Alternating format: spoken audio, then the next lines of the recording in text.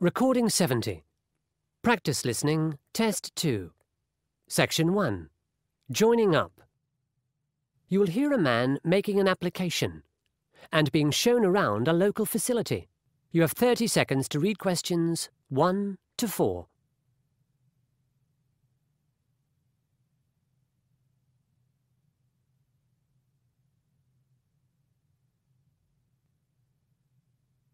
Good afternoon. I'd like to join the library. Take a seat. I'm Tanya Porter, a librarian here. Nice to meet you, Tanya. I'm Paolo De Melo. The application process is quite short and involves filling in a form and a tour of the library. In order to become a member, Paolo, I'll need some photo ID. Actually, I've brought my passport. Lovely. You'll also need to prove that you live or work nearby. My office is just around the corner, in Belmore Road. Here's my business card. Will that be enough proof? Yes, I think so. Thanks. So, you're an accountant? That's right. I'll write accountant on the application form. What's your residential address, Paolo? My wife and I live at number 19, Wood Street. And your email address? It's paolo2020@hotmail.com. PAULO 2020? Yes.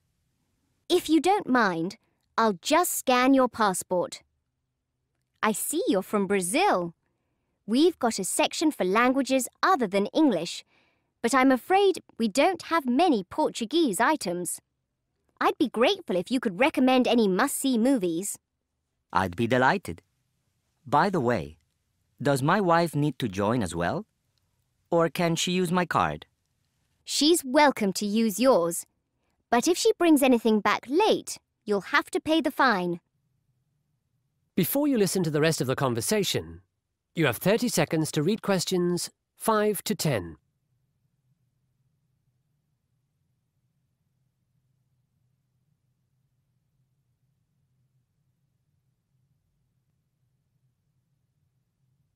Let's go outside now, Paolo, to see the returns chute. You can put your returns in it at any time. In fact, I'm told this complex is open 24 hours. And there's always a security guard on duty. Next to the chute is the notice board, where we advertise library events and community events.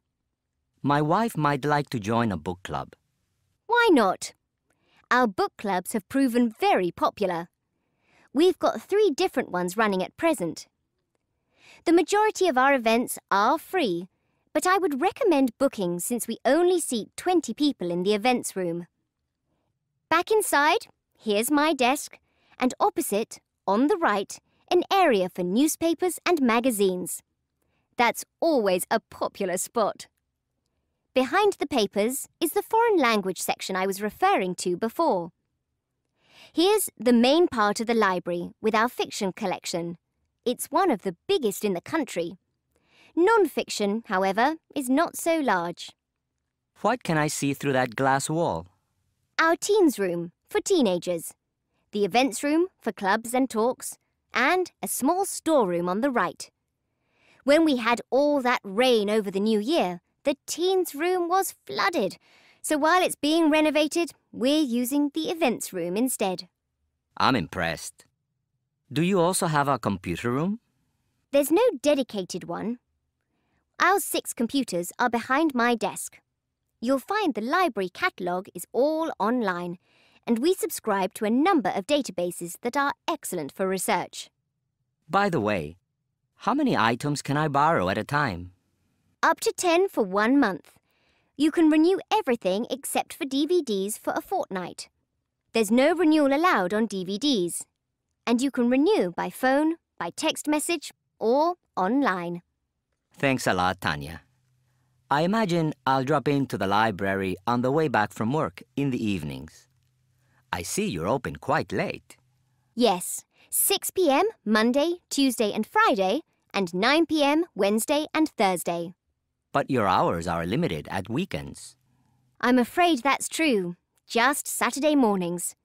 We're still seeking permission from the council to open on Sundays, and we'll probably get that before the end of the year. Any more questions, Paolo? You have 30 seconds to check your answers.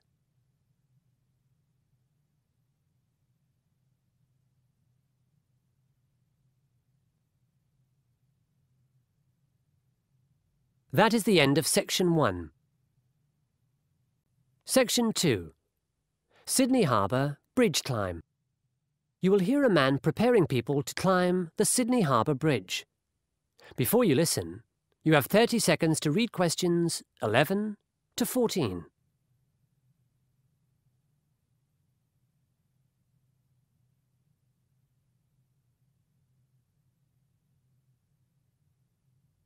Hi everyone, I'm Kevin Peters, your guide today. I know it's dark and rainy and you're probably wondering what you're doing here at 4:30 a.m. But let me assure you, it's often the most exciting experience to climb the Sydney Harbour Bridge in wild, wet weather. Our company operates 363 days a year. We have Christmas off and about once a year an electrical storm prevents climbing. Before I go any further, I hope you've all signed the Bridge Climb Declaration form, which is a legal requirement. It just ensures there's no one here who shouldn't be. Any woman who's more than 24 weeks pregnant, any child under 10, or anyone with broken bones. It might sound like common sense to you that these people are forbidden from climbing, but in my experience, common sense is not that common. Now, I can see a couple of you starting to shiver. Don't worry about not having enough clothing. We've got everything you'll need. Okay, gather round so you can see what's on the table in front of me. You'll get these items from the dressing room later. Clothing first. Rubber-soled shoes, a jacket, a woolen hat and an overall. We've got shoes, jackets and overalls in every conceivable adult size, but the hats are one size fits all. You put the overall on over everything else, partly to keep warm and dry, and partly to make us feel we're a group. You'll notice the overall's grey. This way, when we climb the bridge, also painted grey, we won't distract the drivers below. The traffic's crazy enough down there, and it'll be peak hour when we reach the top of the arch. Yes, today we're going right to the top, folks, 134 metres above sea level. By the way, if there's anyone who suffers from a fear of heights, you'll be leading the group. Research has shown this is the best way to overcome your phobia. Anyhow, we'll all be attached to a static line, so falling isn't a concern. Before you listen to the rest of the talk, you have 30 seconds to read questions 15 to 20.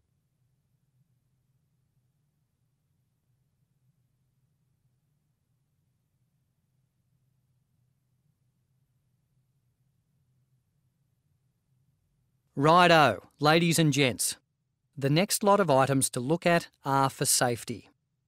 Firstly, a headset for commentary and communication.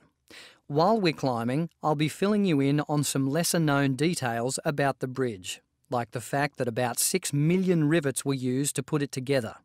Or from 1932 till 1967, it was the tallest structure in Australia. But back to your headset. This button on the left can be used if you need to speak to me, if your static line gets caught or you're in any other difficulty. Please keep your headset switched on at all times. Secondly, there's a chain for your glasses. I see 2 of you are wearing prescription glasses. The views up on the bridge are spectacular, especially at sunrise, which we'll see. But if you want to enjoy them, keep your glasses attached with the chain. Also, our company will lose its licence if anyone drops anything into the traffic. Next, a light, which attaches to the headset. Check yours is working, won't you? Because the batteries do run out. The first 20 minutes of our climb are in the dark, and we've got 200 metal stairs to go up, so you might need the light. There are also some narrow mesh catwalks to crawl along and some girders to squeeze past. The last safety item, and by far the most important, is the slider. As I said before, we're all clipped to a static line while we climb.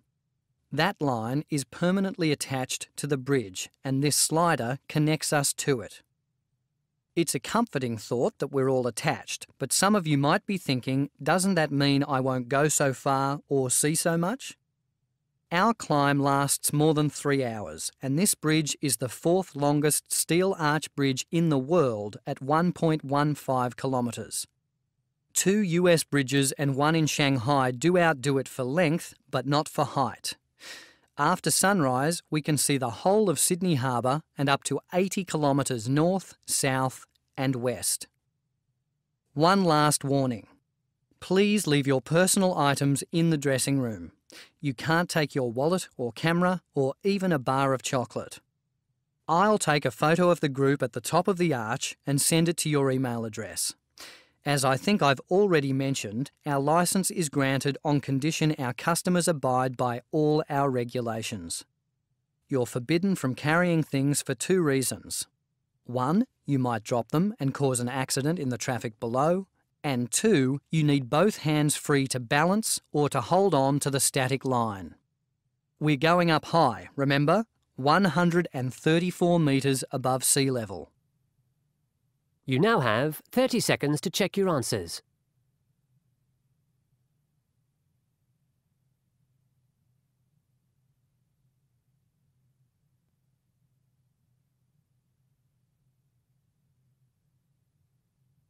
That is the end of Section 2. Section 3. Water for Peace presentation. You will hear 3 university students discussing their presentation on an organisation called Water for Peace. Before you listen, you have 30 seconds to read questions 21 to 25.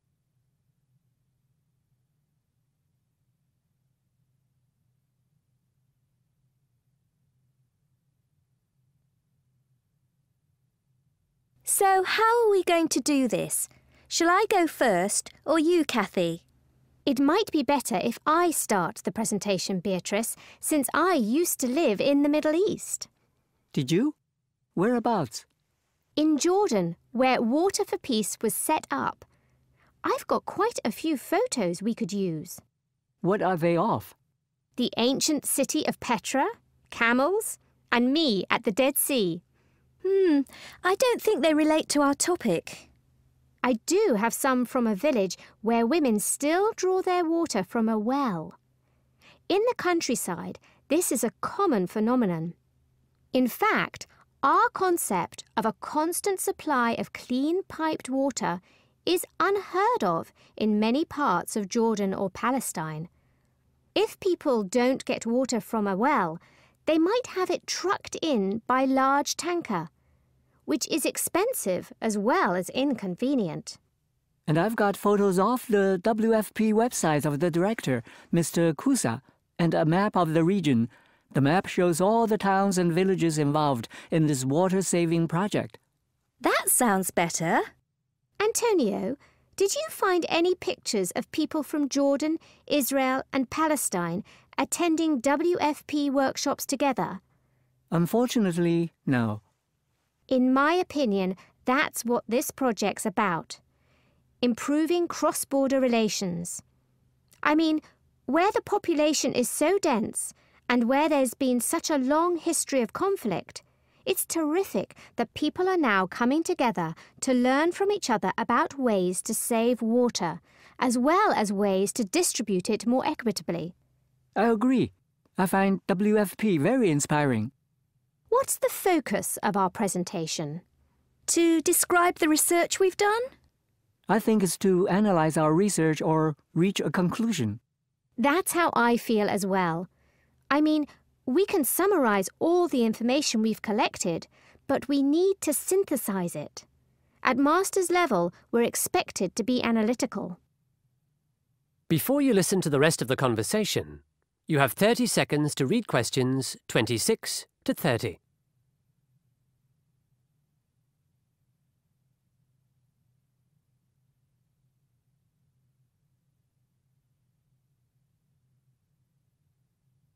What are you going to say, Kathy, in your introduction?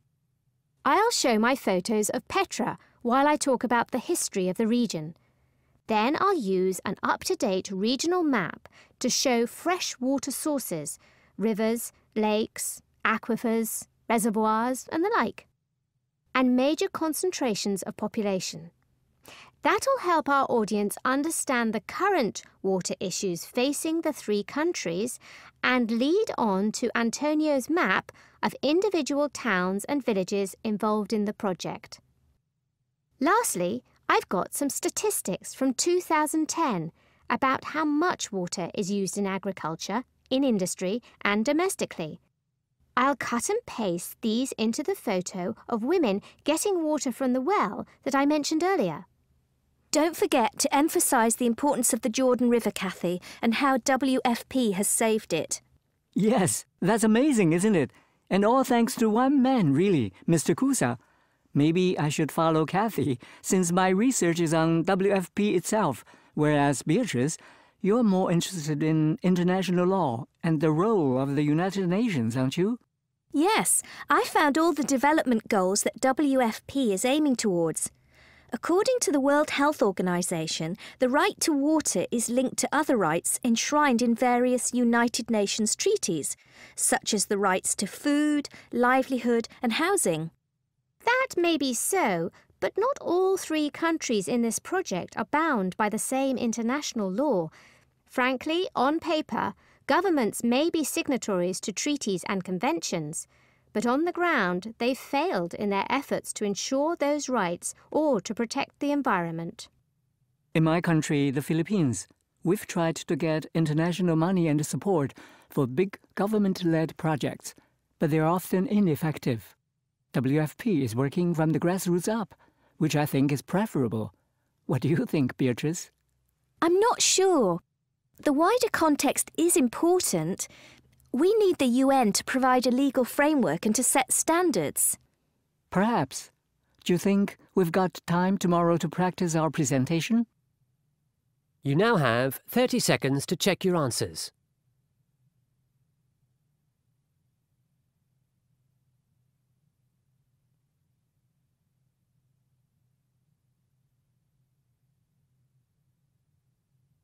That is the end of Section 3. Section 4. Learning Styles. You will hear a lecture on a way of teaching called Learning Styles. Before you listen, you have 45 seconds to read questions 31 to 40.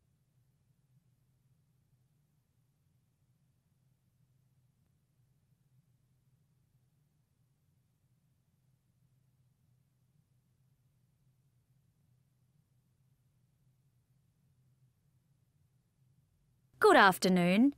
Today we're going to ask the question, what helps students learn? We've all been students from an early age, and we all remember teachers and schools we loved. Considerable research has been done into factors that contribute to learning, and there's certainly a connection between how we feel about our teachers and how well we do in education. A teacher's own knowledge and passion for a subject is instantly communicated to his or her students, and this translates into successful learning outcomes. The teacher's personal qualities of warmth, humour, fairness and dedication are also significant. Some educators believe the rapport between the teacher and the student is the single most important factor in learning. Research has also shown that the classroom environment affects performance. Children in classes with a small number of students and those in clean, warm, spacious and pleasantly decorated classrooms score consistently higher on aptitude tests. But in the 1970s, another idea swept through education like wildfire. Millions of teachers, including me, were trained in this method. Basically, it maintained that students learn best when they use one particular learning style. The first famous learning style theory was proposed by Kolb. He divided learners into 4 personality types. 2 of these tended towards abstract conceptualization, while the other 2 favoured concrete experience. He claimed if teachers devised activities related to personality type, learners would be more likely to retain information. Later, Fleming developed a similar theory, which was the one taken up by education ministries around the world. His model is known as the VARK model, or the Visual, Auditory, Reading, Writing and Kinesthetic Learning Styles model. Fleming said visual learners benefit from material being presented in diagrammatic form or in photographs. Boys are often considered more visual learners than girls. Auditory learners prefer to pick up new concepts from listening either to their teacher or another source.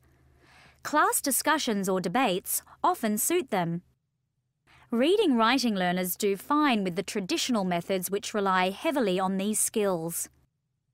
Kinesthetic or tactile learners learn faster through experience. For example, if they build models, conduct experiments, act out plays, or go on excursions. Fleming believed that less than half of students benefit from reading and writing alone, and that others should be taught according to their preferences for visual, sound-based or movement-based activities. Let's fast forward to the 1990s. Chris Jackson is a neuropsychologist. He's interested in changes in the brain as a result of learning. Using MRI scans, Jackson declared that Fleming's VARK model was inadequate. He concluded that 4 other factors influence learning. These are goal setting, diligence, concentrated reading, and being emotionally intelligent. In 2007, Sia Dati supported Jackson. She added that considering what a student's achievement will be is by far the most effective way to learn. Making a child understand what he or she will be able to do makes it easier for the steps along the way to be learnt. But let's go back to Fleming's VARK model for a moment and consider it from a teaching perspective. Deciding which students are visual and which like moving around takes time. Developing specific activities is even more laborious. Furthermore, children these days need to learn rather more than children only 30 years ago. The world is a more complex and competitive place. Besides which, most exams, national and international, have little interest in the visual or kinesthetic, preferring answers that are written or spoken. Recent experiments with VARK, in ideal situations, have produced results no better than using traditional teaching methods. So, back to the question I posed at the beginning. What helps students learn? It appears the significant factors remain: the classroom environment, the teacher's personal qualities, the student's relationship with the teacher, and, above all, each student's long-term goals or belief in achievement. In my view, VARK has burdened teachers with extra preparation, pigeonholed many learners, and been a diversion from the main game. You have 30 seconds to check your answers.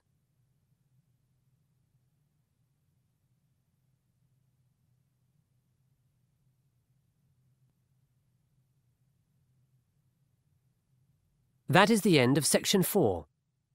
You now have 10 minutes to transfer your answers to your answer sheet.